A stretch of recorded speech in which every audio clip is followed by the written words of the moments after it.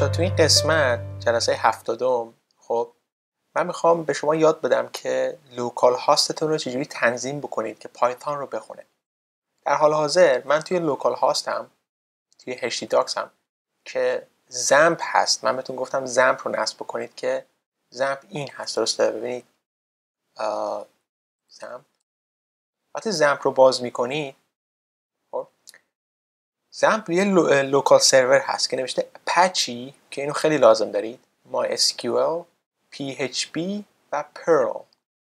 اینا رو همه رو میدونید که میگه چی؟ زمپ شامل اینا میشه. شما باید برید یه لوکال هاستی رو انتخاب بکنید که پایتون رو بخونه. من الان اپلیکیشنم از داخل این اگر باز بکنم، برم داخل لوکال هاست، برم داخل استامیناز،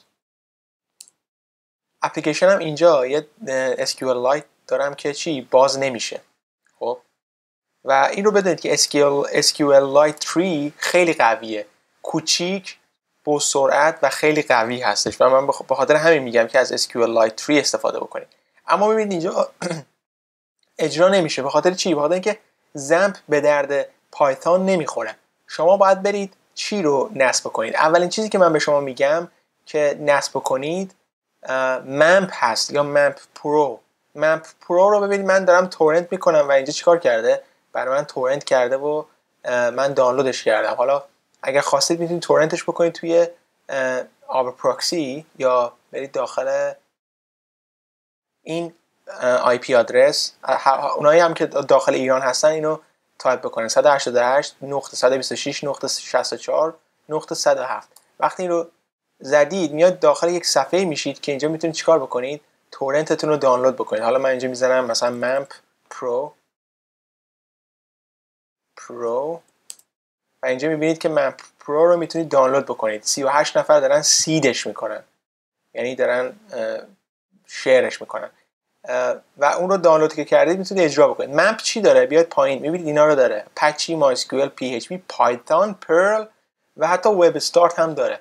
شما ممپ پرو رو اگر بزنید learn more میبینید که تا میاد قسمتی که حتی پایتون رو هم میبینید: داینامیک DNS، پست فیکس، اپاچی و این پایتون، علامت پایتون. دومین آپشن چیه؟ دومین آپشن اینه که شما برید از امپ استفاده بکنید، امپس، و اینجا نگاه بکنید امپس مخفف چی هست خود منم نمیدونم، ولی خب شما میتونید این رو دانلود بکنید که توش پایتون هم داره. توی amps.com دانلود رو میزنید و اینجا میبینید که چی داره؟ اینا رو داره داخلش. ورژنش الان 2.4، الان 2 سپتامبریم. اپاچی، MySQL، پرل و حتی پایتون رو هم داره. پایتون رو که نصب کردید اینجا هم برای ویندوز داره، هم برای مک داره، هم برای لینوکس داره. این رو باز کردید. من توی پوشه 19 برم یه توضیح بدم. یه پوشه‌ای داریم، پوشه 19. من اکسرسایز فایل ها رو باز بکنم. یه سری لایبرری من در اختیار شما قرار دادم که شما ازش استفاده بکنید. من نتبینز رو بستم، فعلا میخوام با تکست ادیتور به شما نشون بدم این رو. لایبرری، من داخل لایبرری ام،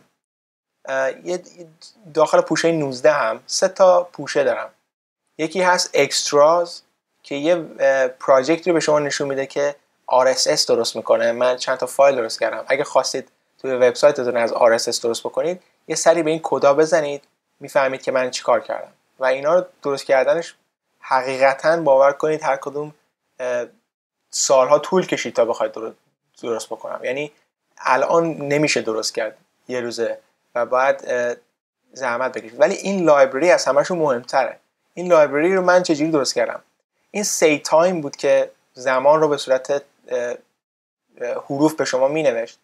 اینا مهمه. من یه BWDB درست کردم، این خیلی مهمه.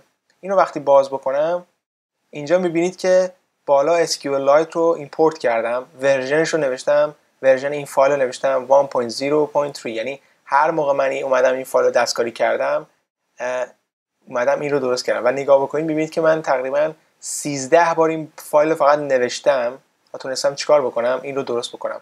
این چیکار میکنه؟ این شما میگم میتونید راحت از این فایل استفاده بکنید. من کپی رایت نذاشتم بالاش، فقط این رو میتونید بالا قرار بدید و استفاده بکنید. میتونید اصلا اسم منم بردارید، نداره، ولی میتونید چیکار بکنید؟ از این استفاده بکنید. میاد چند از دیتابیستون استفاده میکنه.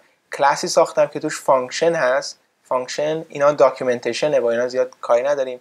پایین میبینید که من کامنت نوشتم، از KWArgs استفاده کرده، اسم فایل و تیبل رو داره. اگر اسم تیبل نداشته باشه هیچی درست نمیکنه.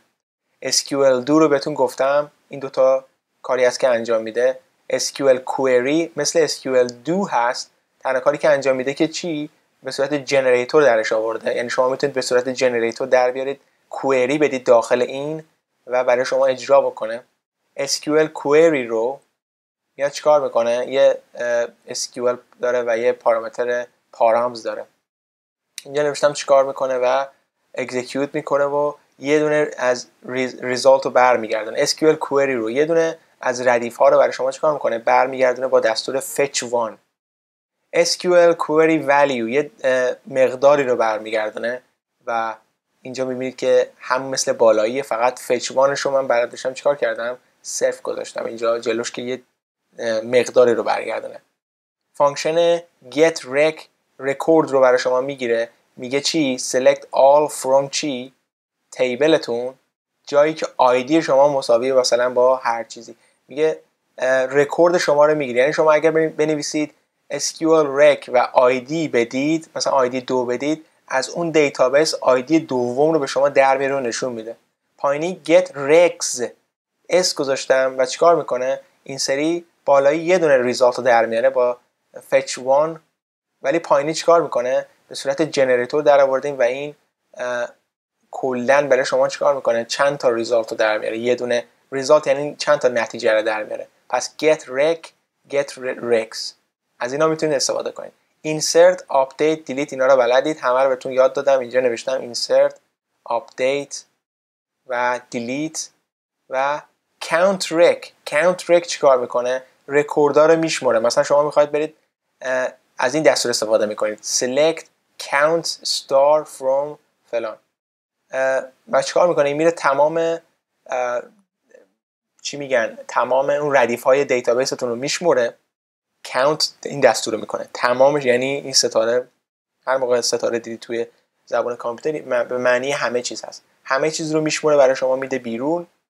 پایینی هم دیگه دکوریتور هست که اینجا ازش استفاده کردیم و اینجا تست کردیم. میتونید اجرا بکنید و ببینید به راحتی برای شما اجرا میشه. منتها من این فانکشن تست رو دیگه گذاشتم اینجا که شما تست بکنید. اگه نخواستید میتونید این رو دیلیت بکنید. یعنی تقریبا 167 تا لاین، بیشتر نیستش این فانکشن. بعد فانکشن های WP config داریم که اینجا میتونید config بکنید که اینجا نوشتم simple configuration file support. بعد دیگه BWCGI اینا رو باید برید دونه دونه بخونید ببینید من چیکار کردم اینجا و تنظیماتی که احتیاج دارید رو توش عوض بکنید. اما فقط تنها توی این مطلب بگم، یا برید یکی از اینا رو اینستال بکنید به نظر من، یا امپ یا ممپ رو اینستال بکنید، چون زمپ به نظر من چیزی نداره. اما میگه یه فانکشن دیگه، یه راه دیگه هم هست که من الان دارم خودم این رو امتحان میکنم. میگه یه همچین چیزی بسازید، فایلی بسازید، فایل پایتون، و این دستور رو داخلش قرار بدید و اسمشو مثلا اون چیزی که اینجا میگه بذارید.